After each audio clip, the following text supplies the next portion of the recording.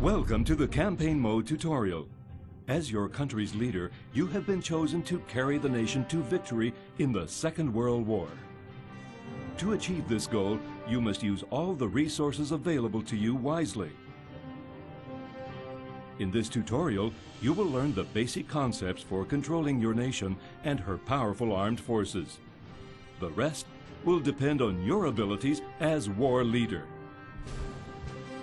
As you can see, you have the world at your feet. To navigate around the world map, use the cursor keys or position the mouse cursor at the edge of the screen. You can also zoom in or out by using the mouse wheel. If you zoom out very far, you will be able to see the Earth from space. If you wish, you can use the small globe to move more quickly around the map.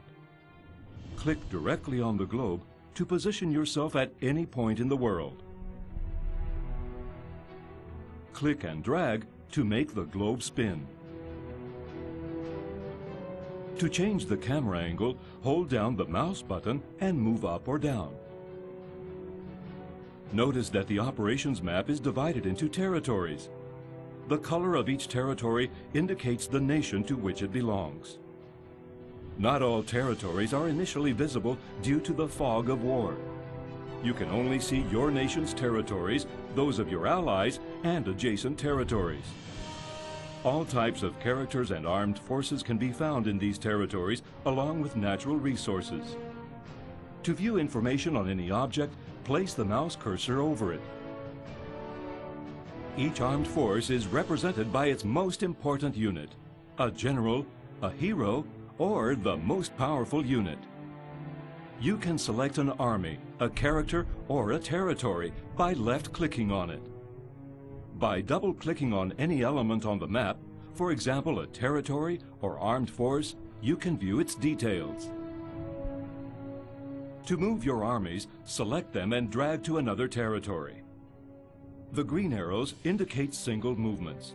Blue arrows indicate various movements. And red arrows mean you are attacking.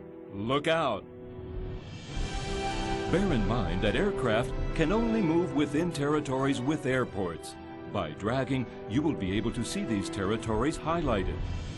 Once you have finished planning your operations on the world map, click on the Next Turn button to put them into action. Each turn is equivalent to a week. After clicking the Next Turn button, you will see the movement of your troops in all the visible territories. To speed up these movements, press space.